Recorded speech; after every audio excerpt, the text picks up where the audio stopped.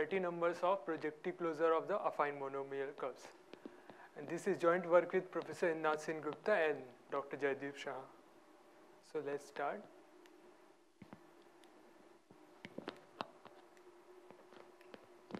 So first I discuss about what is our main objective of this talk. So numerical semigroups defines the numerical semigroup rings. And these are the important object in the study of the singularities of algebraic curves. And these semigroups defines that class of curve is called the affine monomial curves. And the higher analog of numerical semigroup is called the affine semigroups. And these semigroups are also important for the study of the singularity in commutative algebra and geometry. So main objective of this work is to understand the particular class of affine semigroup in N2, which defines the projective closure of affine monomial curves.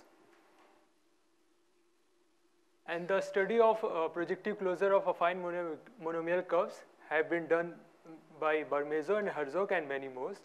And they mainly focused on the Cohen-Macaulay properties and the Betti numbers of the projective closures. And in this work, we study those properties of the projective closure which preserve after the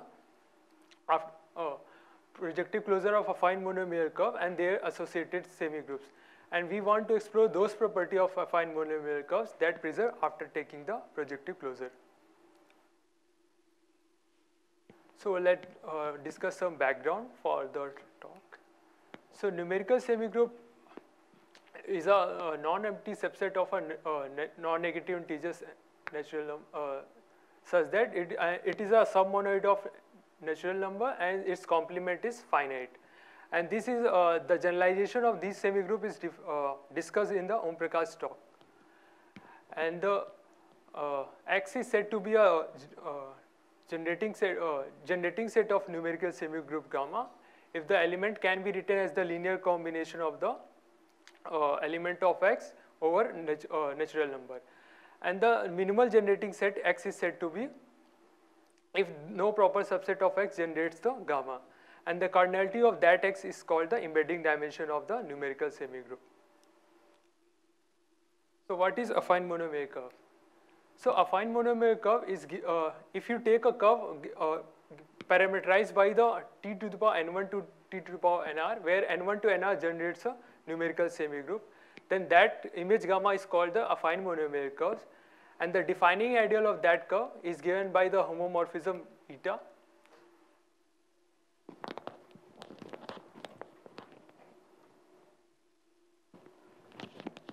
Defined by the homomorphism eta.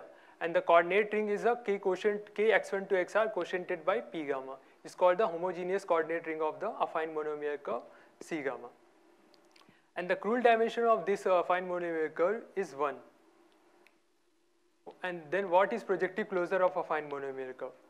So if you choose a particular semigroup which is generated by ni to nr comma nr minus ni, and if you parameterize the curve using this semigroup, then that curve is called the projective closure of affine monomial curve. And the defining ideal of the projective closure is given by the homomorphism eta h. And if you see the defining ideal of P gamma closure is nothing but the homogenization of the defining ideal of affine monomial curve. And the crude dimension of this projective closure, the homogeneous coordinate ring of this curve is 2. So this need not be a Cohen-Macaulay. But affine monomial curves are always Cohen-Macaulay. So for understanding how the projective closure behaves, we took the three important family which have in literature many more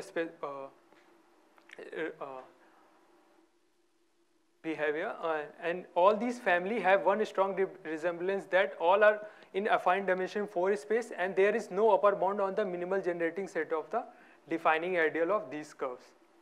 And we investigated the Cohen-Macaulay property of the projective closure of these curves. So if you see this table, in the first row you can see the Betti number of the affine curve and the Betti number of the projective closure is same, and the Cohen-Macaulay-ness is also old. But for Brzezinski, the Betti number for affine curve and Betti number for projective closure is different. Even the last Betti number for Brzezinski curve is unbounded, but for projective closure it is 1. And similarly for Arsalan curve, the Betti numbers are totally different. So gluing, what is gluing of numerical semigroup? So this technique is used for creating example of local one-dimensional Gorenstein curve and complete intersection curve.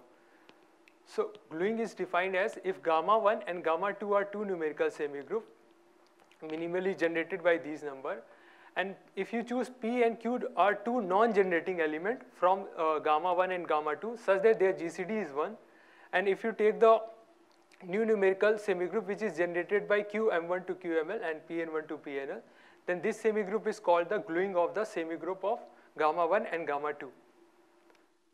So we want to, so projective closure need not be Cohen-Macaulay. So we want to create an example using this technique when Cohen-Macaulay projective closure.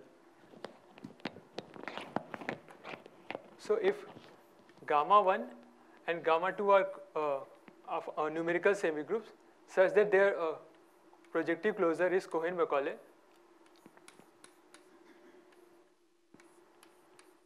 then what happened for if gamma is a gluing of gamma 1 and gamma 2,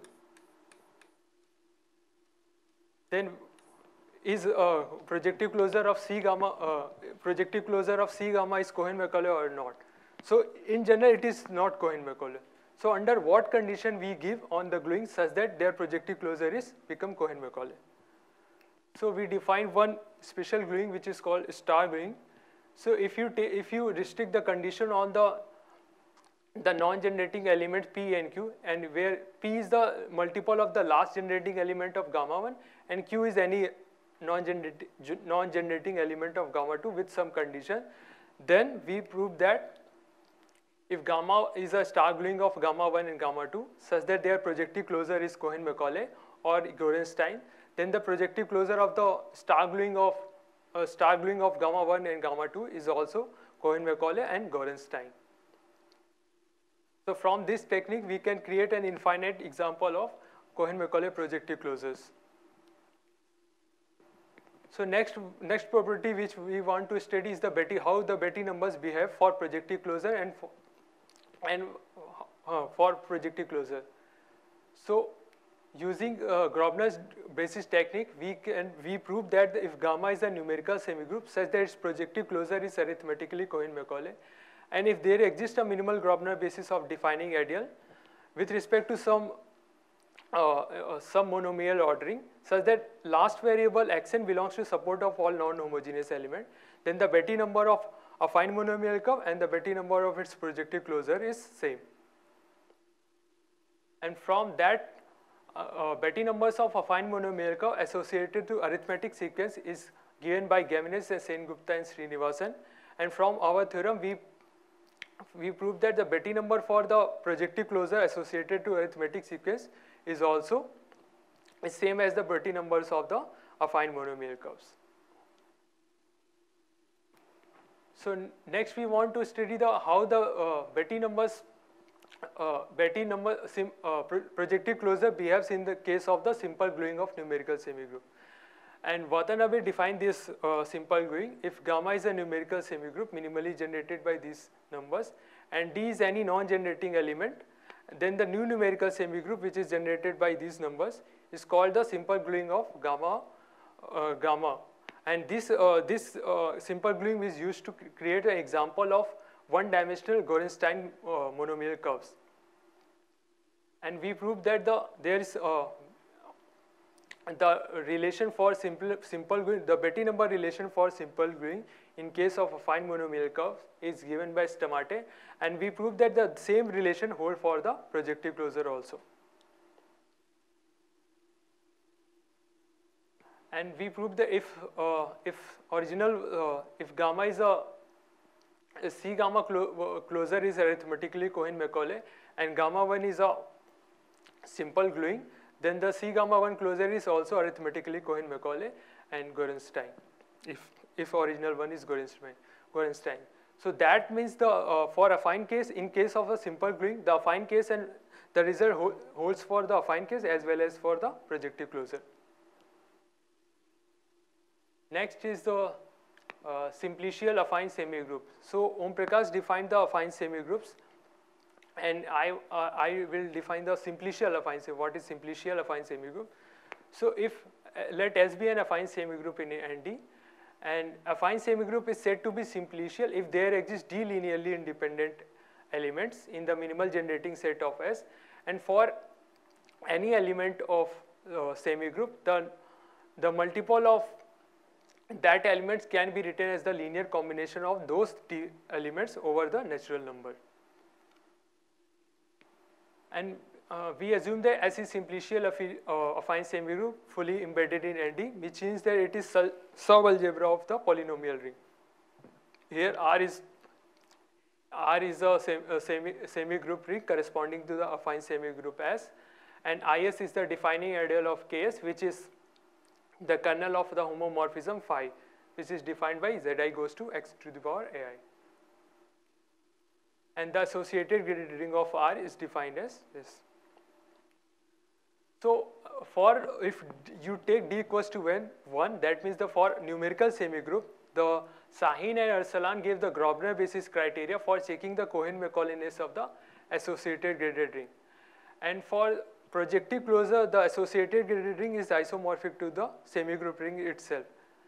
So, and we extend the result for associated graded ring of a simplicial affine semigroup ring, and we prove that if there is a reduction ideal of the maximal ideal of semigroup ring, and semigroup ring is Cohen-Macaulay, and G is a minimal Grobner basis of the defining ideal with respect to some special monomial ordering, then associated graded ring of R is Cohen-Macaulay if the variable corresponding to the those D elements do not divide the leading monomial of all Fi's.